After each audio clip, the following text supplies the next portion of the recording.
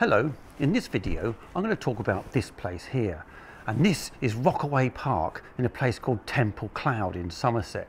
Now, Rockaway Park is a community of artists with extraordinary, diverse and independent talent. Now, you only have to have a quick look around this place to see how diverse and extraordinary and independent they all actually are. Now, I was so excited about this place, I thought I'd paint two pictures. The first picture is of this lovely old Bedford bus, and who doesn't love an old Bedford bus? Now you can see him poking out of the garage door there, and that light on the front is totally irresistible. Whilst I'm painting away, why don't we have a look around? And there's plenty to see. It's a feast for the eyes. And also there's plenty to do as well, because at the heart of Rockaway Park are art studios, and not just painters like me. Here at Rockaway Park you'll find screen printers, carpentry, lamp workers and jewellery makers, graffiti artists of course, and what I was most interested to see was a blacksmith. It's one of those crafts I can't imagine how anyone does it. It seems so arduous, it's almost like magic. Whatever creative pursuit you decided to take up, can you imagine a more inspiring landscape? It's like a Tuscany of junk. I can easily imagine bygone artists such as Turner, Goya and particularly Picasso adoring this place. Anyway, dare I mention myself in the same breath of those greats? Let's see how I'm getting on with that painting.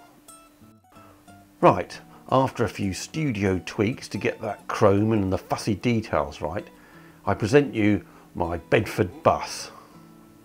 Now I was really pleased with that ladybird book feel I was searching for, and the gods of art blessed me again with that lovely shadow of the windmill.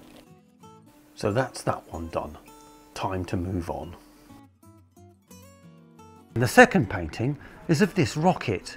Now it's a rocket with an elephant on the top of it. Now when I first started this job, I never thought I'd ever paint a rocket, let alone one with an elephant on top. So I thought to myself, the second painting, rocket with elephant.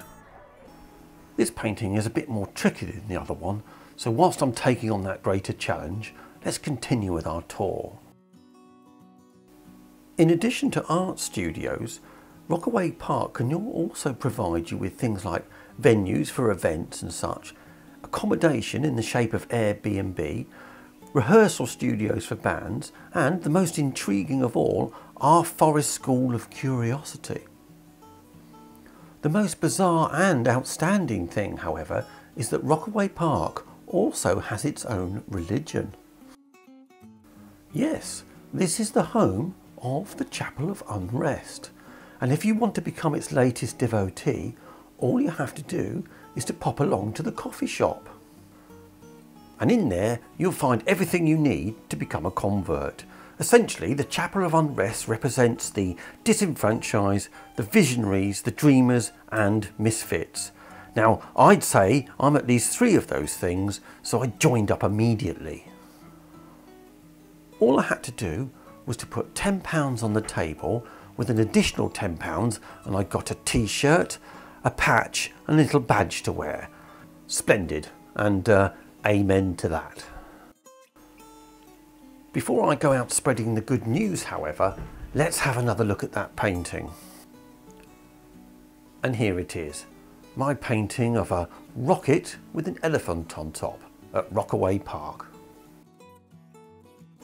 As mentioned, this one's rather trickier than the bus.